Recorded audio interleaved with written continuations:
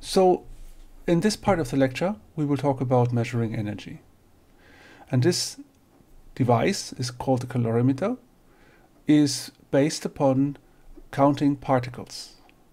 So the idea here is that when a particle enters a calorimeter, it produces secondary particles.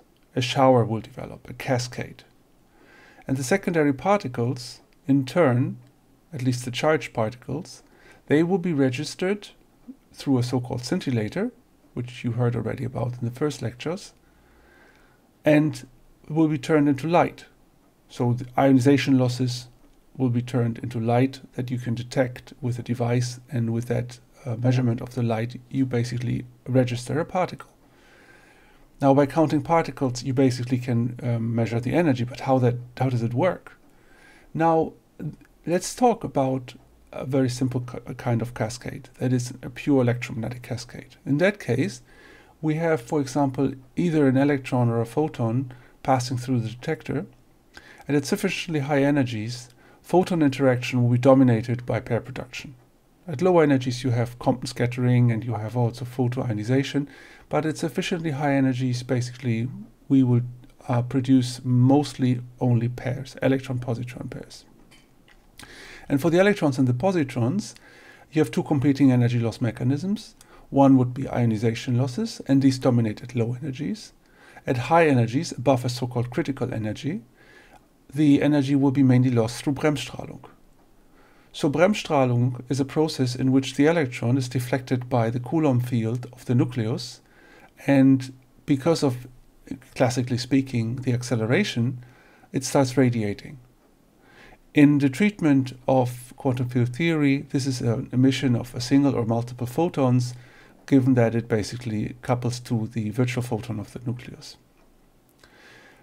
Both interactions, that is pair production and Bremsstrahlung, share some common features. One of the things which we simplify for now is that the energy of the incoming particle is shared between the outgoing particles. For the pair production, that's electron and positron, and for Bremsstrahlung, that's an electron and a photon. And in the most simple approach that we want to use here to get an idea on the mechanism, we just assume it's shared in an equal way. In detail, this is a bit more complicated, but this is on average not a bad estimate. So the length scale over which particles interact in the medium is characterized for the Bremsstrahlung by something we call the radiation length. So the radiation length, x0 called, is proportional to 1 over charge number z squared of the medium in which the electron propagates. And the radiation length characterizes the energy loss. So if you look at that equation here, you see that energy is lost over a distance which is the radiation length. For pair production, a photon will basically produce an electron-positron pair, again in the field of the nucleus. I have shown here the two Feynman diagrams for pair production and for Bremsstrahlung process. And the distance over which a photon on average is being absorbed is relating to the Bremsstrahlung radiation length. More accurately, it's 9/7 of a radiation length. So we can make a very simplifying assumption now. We say that basically after roughly 1 radiation length, electrons will Bremsstrahl and the photon will pair produce. So in this way, we can make a very simple schematic diagram which shows us how particles will behave after a number of radiation lengths. So we introduce this quantity t. T is defined as the ratio of path length over radiation length. So t counts the number of radiation lengths on the medium. And in the very simplified scheme that we say particles, when they pair produce or do Bremsstrahlung, they basically produce secondary particles which will have each half of the incoming energy. We can, and basically the particles will pair produce and do Bremsstrahlung after around radiation length. We can divide the medium into, in this case, 4 radiation lengths. So after the first radiation length, the incoming, in this case, electron with energy E0, goes into an electron and a photon which each have E0 half. After 2 radiation lengths, then we will have E0 quarter, shared by 3 electrons and 1 photon. And after the third, or after 3 radiation lengths, we will have an average energy of E08, and this will be shared by 3 photons and 1, 2, 3, 4, 5 electrons. Now, turning that into equations, we can basically state that the average energy after T radiation length is given by E0 times 2 to the minus T, and the number of particles after T radiation length will be on average 2 to the power of T. So the maximum of this process will, however, be reached once the energy, or the average energy of the particles, hit either first the pair production threshold, or they hit the energy below which ionization losses start to dominate. It's usually the critical energy which is hit first, because that's larger than, or most media, this is larger than the energy for pair production. So this critical energy is the one which determines the position where the maximum is reached, because once the average energy falls below this critical energy, the electrons will not do Bremsstrahlung anymore, but they will predominantly do ionization losses, and they will be just lost. Keep in mind, the electrons always do ionization losses. It's just that one energy loss channel dominates over the other. And so we define that the critical energy is given that the energies that are lost between ionization is equal to the energy lost in Bremsstrahlung. And then we can basically take this first equation here, that is the energy, and we take the logarithm to the base of 2 if we want. And then basically we get a very simple equation which says that the maximum energy, that is, we'd look at this equation when the maximum is reached, so E at T max. So the average energy will be then E critical, and on the right we have E0 times 2 to the minus T max, and then we take the logarithm. And then we'll have T max is given by the logarithm of 2 of E0 over EC. So this will be depending upon the energy, but only logarithmically. And the number of particles in the maximum, we basically get when we put in the number of the radiation lengths which have been passed until the maximum is reached. So this gives you 2 to the power of T max. And T max, as we saw now before, is logarithm 2 of E0 over EC. So then the maximum number of particles scales directly with the energy of the incoming particle divided by something which is just a constant of the medium in which we're dealing with. So once we're able to count the number of particles, for example, the maximum, we basically measure the maximum energy.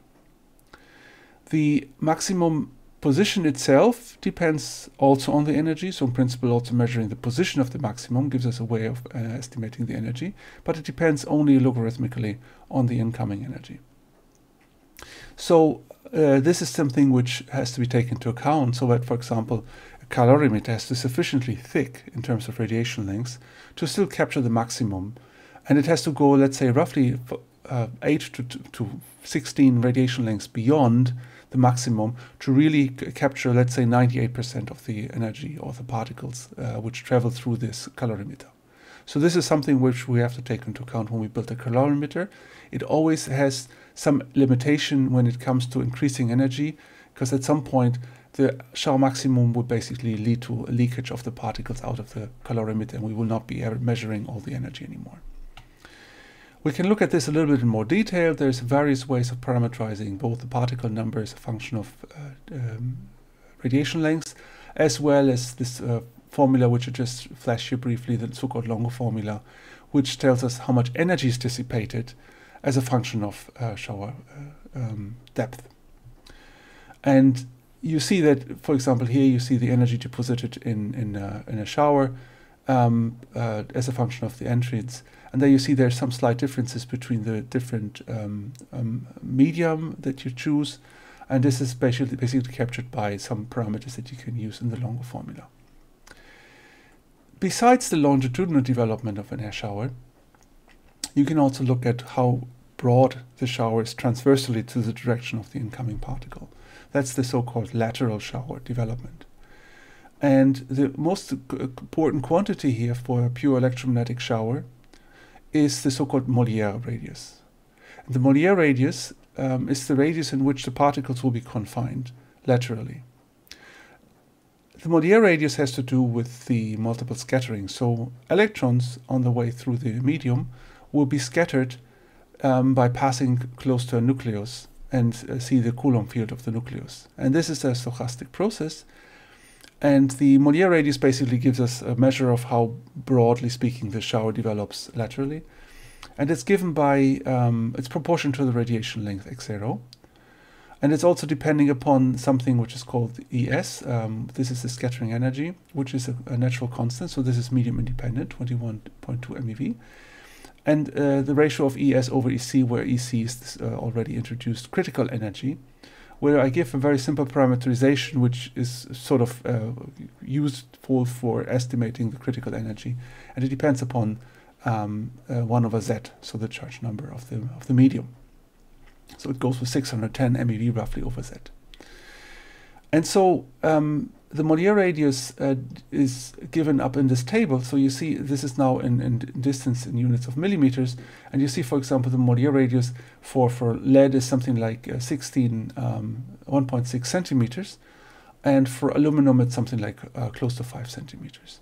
Now, the Mollier radius is something, therefore, which if we want to design a calorimeter and we want to capture it, it makes sense to sort of make the size of each particle detection unit about the size of a Mollier radius, because this is basically where we can measure then the shower particles, and they're confined in that radius. And it doesn't really make sense to make it much smaller than that, a single segment of a calorimeter, because we would basically oversample the shower development, and that would be basically a waste of channels and of detector complexity.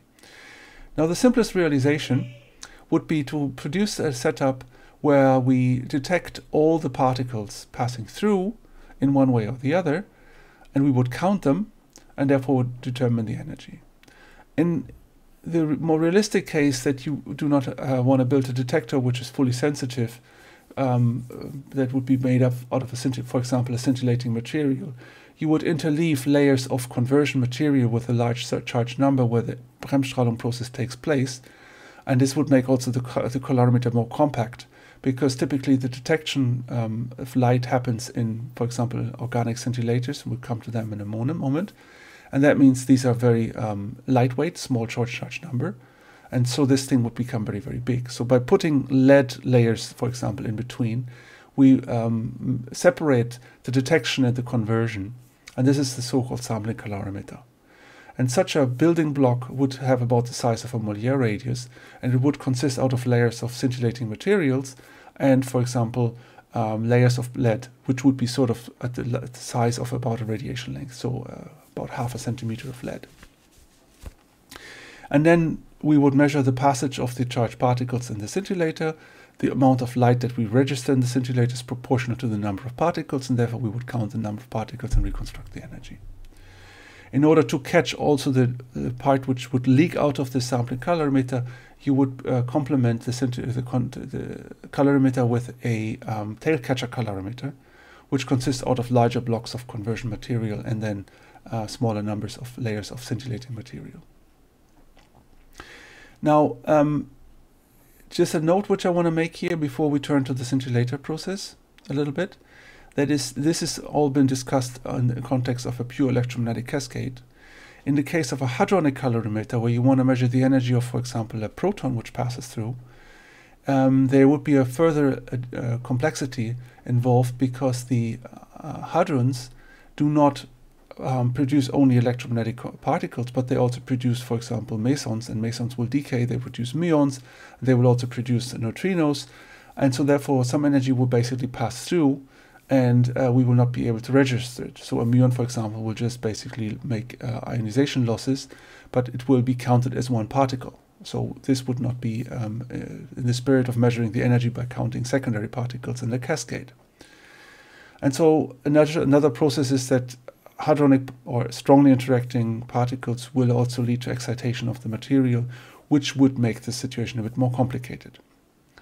But however, the whole idea is still the same. You will still measure a number of particles and then find a way, for example, capturing the muons or calibrating carefully the losses which are going invisible. Now let's talk for a little while about the way that the scintillator works. There was, of course, some mentioning of scintillators in the first part, but let me just briefly go through some of the things which are relevant for scintillators to make sure you understand what kind of materials are typically in use. and what differences there are. Now there's, roughly speaking, two types of scintillators. And there's so-called inorganic or crystal type scintillators and organic scintillators. So the main difference, to capture it in essence, is that the inorganic scintillators, they are usually made out of a material which has a large charge number, is more solid, more massive. Whereas the organic ones are made out of molecules which are carbon-based, and therefore they have a charge number of 6. Let's talk briefly about the light production process in an inorganic scintillator. So a crystal, as an isolator, consists out of a valence and a conduction band. And once a particle passes through and ionization losses are being deposited in a crystal, you have various ways of exciting the crystal. Essentially, you could, for example, excite phononics, so some acoustic waves, and you could also excite, either directly or through the phonons, electrons, and you would lift them up from the valence band into the conduction band. In the conduction band, you would then have a freely moving electron, and in the valence band you would have a hole. Now, they would ultimately recombine at some point, but there's two different ways that the recombination can take place. One of them, the electron basically is getting trapped and it will recombine at a very later stage, so it takes a long time and it's not of relevance anymore.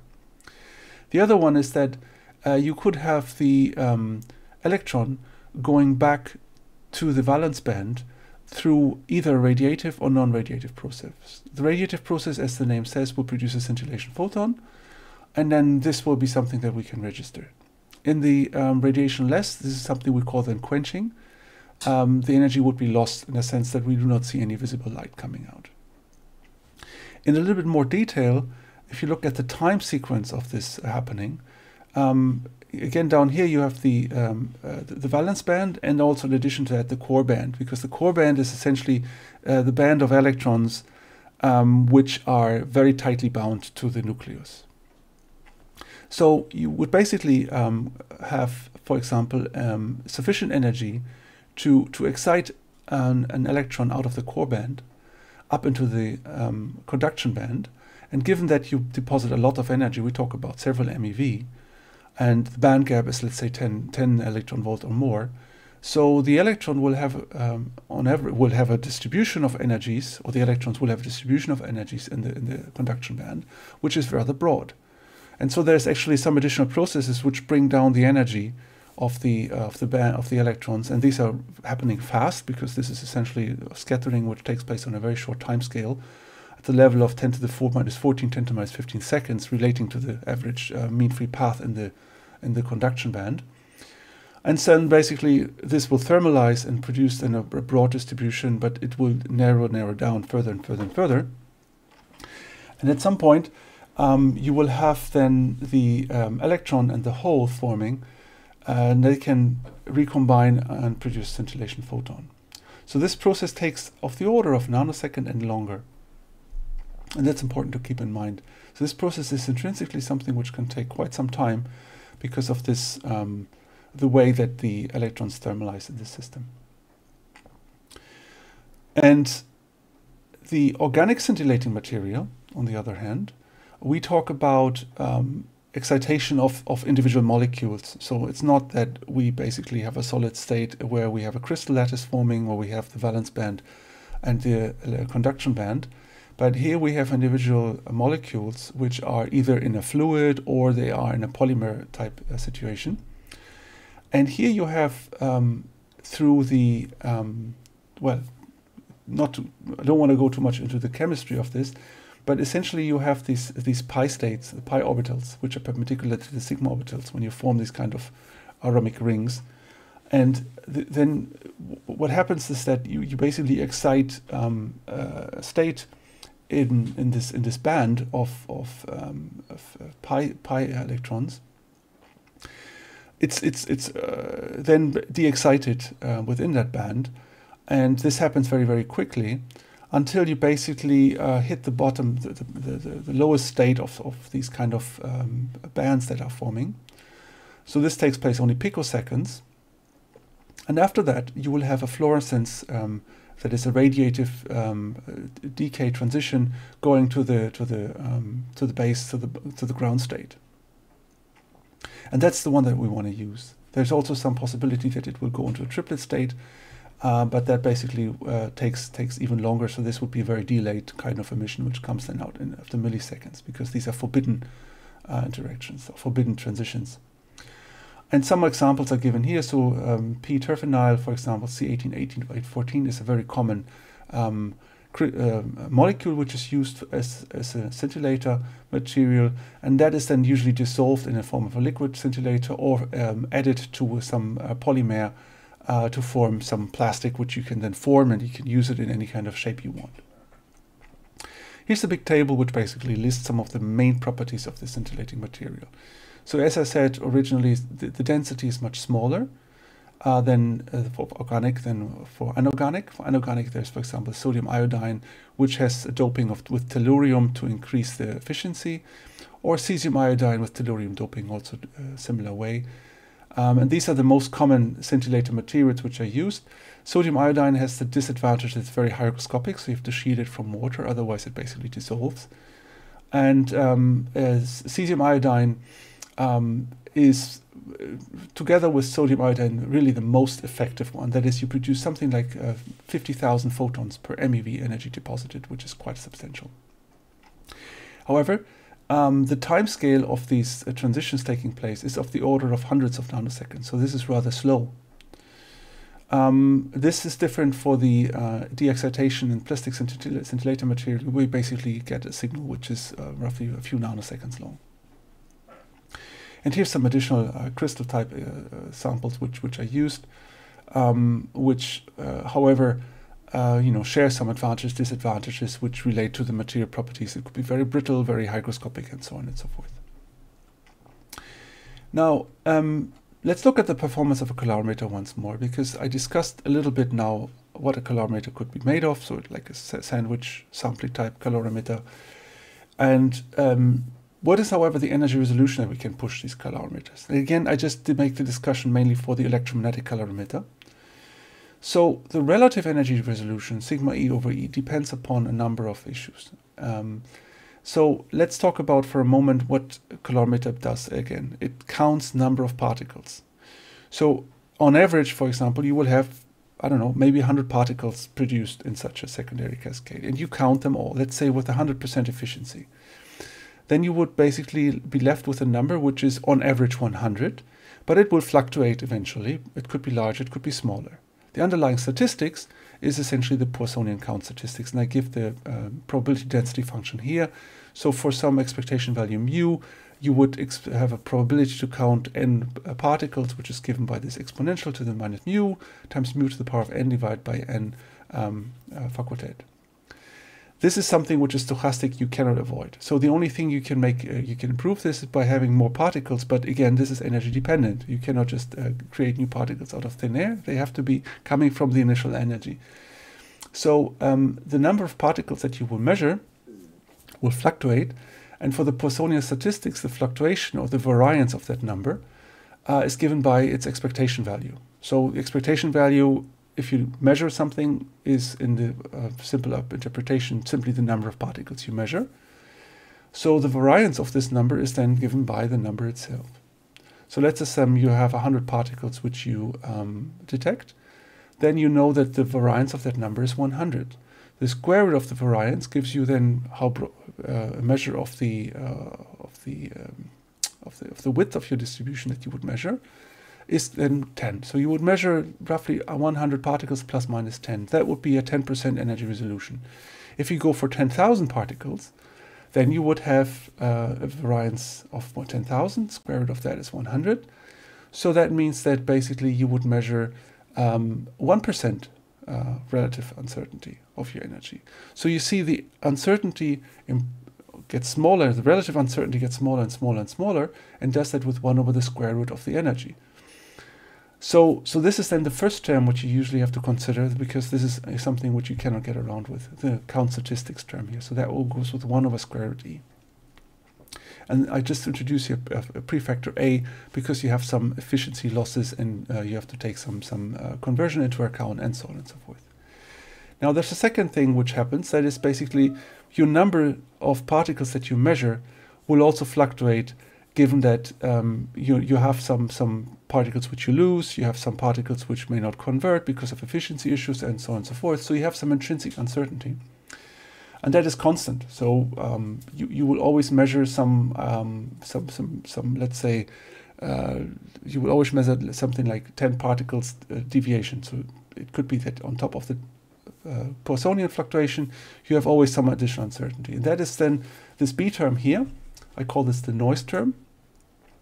And that will be dominating at low energies, because this goes with B over E, because this is simply a constant sigma term, which is energy independent, and then the relative uncertainty goes with B over E. So for small values of E, this will always be the dominating performance term. And whereas then at higher and higher energies, you will be dominated by this count statistics term. There's another thing which happens, that is you will have some calibration issues, some generic uncertainties which come into the game from your setup, and they are actually giving you a relative uncertainty which is constant. So let's say like a 1% uncertainty which you will always have, and this will eventually dominate at the highest energies because it's constant. So for typical values, let's say a very well-performing electromagnetic calorimeter, you would basically see that the energy resolution, now this is plotted here as a function of energy, goes down. So the lower part, it goes with 1 over E, then it goes with 1 over square root of E, and then it will flatten out to just be a constant value, let's say like a percent or a fraction of a percent, given that C term. In the case of a hadronic calorimeter, because of the things which I mentioned before, this will be worse, so this will be always higher. And then there's a third way that you can measure energy, by measuring, for example, the momentum. And that is done through a tracker, where you measure the radius of curvature, and you will realize quickly then there that you basically, the radius of curvature will be getting larger and larger and larger, and so your relative uncertainty will get worse and worse and worse. So that's why this green line, basically, if you do a momentum measurement, you will at some point get worse than a calorimeter. So in this case, for example, if you go beyond 20 GeV or so, a momentum measurement will usually be worse than an electromagnetic calorimeter. And this is just a simple equation which gives you an idea how to measure, how to calculate this curvature radius. So for a GeV particle, the curvature radius is 3 meters for a charge of 1 electron unit, and for a B field of 1 Tesla. So if you go now for 10 GeV or 20 GeV, your radius of curvature will be something like 60 meters. And then you can realize that it will be getting more and more complicated or difficult to measure that radius of curvature in a tracker which is not too big.